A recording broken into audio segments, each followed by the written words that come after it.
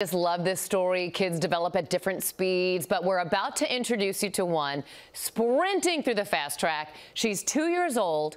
She taught herself how to read. How crazy is this? Wave News reporter Josh Ninke met the very talented toddler. I can tell you I walked away very impressed, and I'm not the only one. She is now the youngest member of Mensa, the largest high IQ society in the world. This is Isla McNabb. She's a pretty big fan of the alphabet.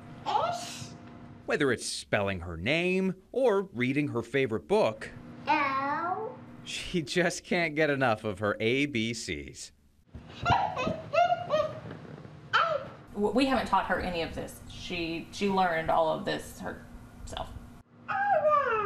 Makes me feel a little bit stupid, honestly. That's Dad, Jason McNabb, a member of Mensa himself. He and Mom Amanda first noticed that Isla was pretty smart when she started writing letters in chalk before she was even 2. She's come a long way since then. If you think she's just regurgitating all these words, you might want to think again. Yeah, when we took her to the pediatrician, we were explaining how she can read, and the pediatrician asked if she's memorizing a lot of words, and at which point we took her to a poster on the wall, and Isla read every word on the poster. The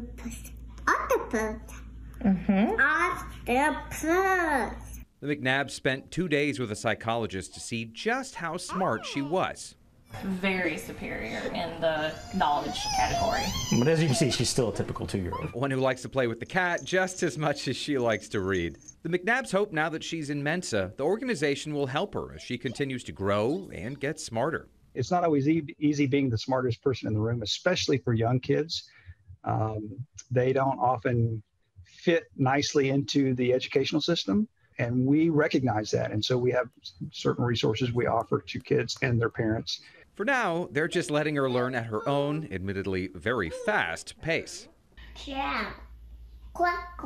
What point is she going to pass us up, you know? So I have a feeling it's not going to be very much longer.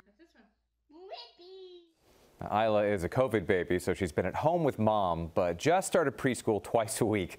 The McNabbs think she can skip at least kindergarten by the time she gets there. Live in the studio, Josh Ninke, Wave News.